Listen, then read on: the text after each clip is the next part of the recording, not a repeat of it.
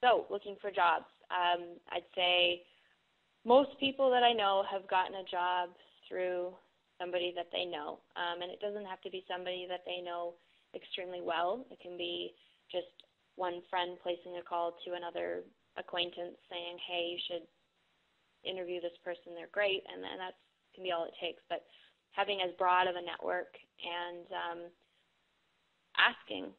Sometimes we're embarrassed to ask people to get us an interview or see if there's a job posting somewhere. Just spread it far and wide and ask as many people as possible. Using LinkedIn is fantastic. I'm sure most of you guys are on that, but that's a very powerful tool. Evisors is a great tool as well. You can chat with people about particular firms, get advice on interviewing at those particular places, and even make connections that way. So, and as I mentioned previously, stay on top of your sector so that when you do get that interview, it might be the next day. It might be, oh, can you come in this afternoon? And you want to be ready. You want to be ready to have your top interview in that moment. So it's not about spending 3 days before an interview cramming to try and figure out how to sound smart. You want to actually know what you're talking about in case you do get that last-minute interview. Having something other than school on your resume is extremely important, whether it's sports or you volunteered at a certain place or you were part of a startup with a friend of yours, or you've been working towards your CFA, or you've written your Series 7 or whatever it is in your particular industry that you've done is great on a resume and something to talk about that makes you human to the interviewer, because that can go a long way. And I think that's mostly what I wanted to say. I think there may be a couple questions, Christine. Yes, excellent. Thank you very much, Karen. That was fantastic. So we do have a couple questions that have come in, but I encourage anyone else to chat in their questions as well as we go through these. One of the questions, actually a couple that were submitted in advance as well, deal with, coming out of school, you don't have a lot of experience. So I break this into two things.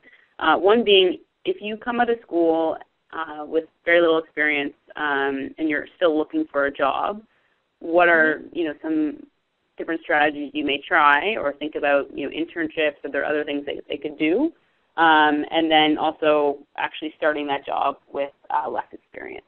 So first start going with looking for a job when you don't have a lot of experience out of school.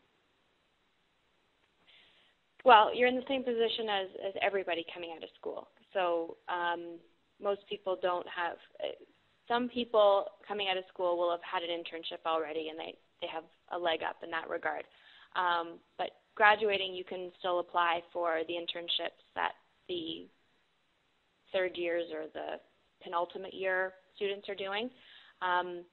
Particularly in finance, internships are far and above the way that people get into the industry, which is it's probably the easiest way. If you don't have any real work experience, I think the thing that you really want to impress upon people is your knowledge of the space. Of, I am very active in staying on top of what's going on in this particular space, and I'm working towards particular designations, especially if you're done school and you're not working and you're still looking for work. If you're going and you say, I'm studying full-time for my CFA, that's attractive to people. So, keep busy. Don't just twiddle your thumbs and wait for the job to come along. Take, if the job market's tough right now, I completely understand. But I'd say, take a job that you might not be exactly what you want, but at a firm that you might be interested in, because you can always move laterally once you get in. So something that's excellent. Yeah. What was the second Perfect. part, Christine? Actually, I'm gonna ignore the second part right now and just focus on the internship part in finance. We just had a question there. So if you're looking to get into investment banking, you looked at sales and trading when you were still in school.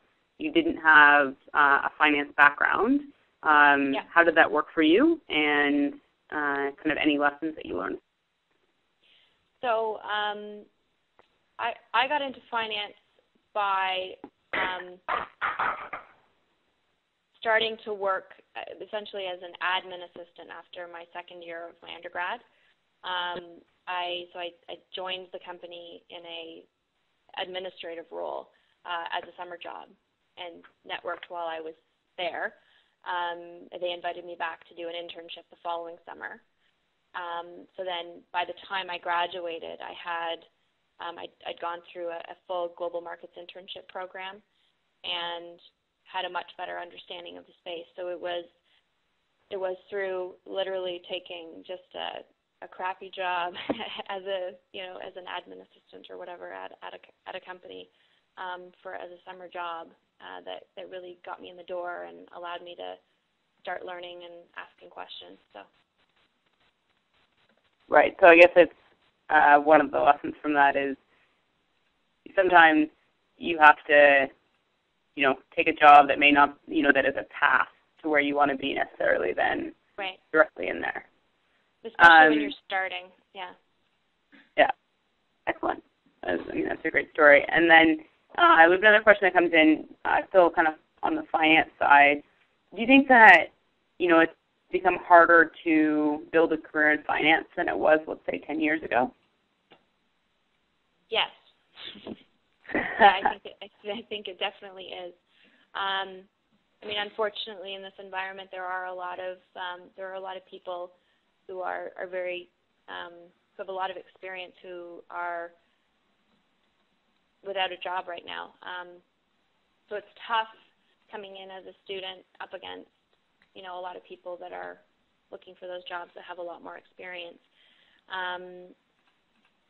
But the thing that younger people or fresh grads have to offer is an untainted attitude, lots of energy, willingness to work hard, whereas some of the people that have been in the industry for a while that have lost their jobs are not as full of energy, and it's getting tough for them out there. And you can leverage on the fact that you're young, that you're keen, and that you are willing to work really hard.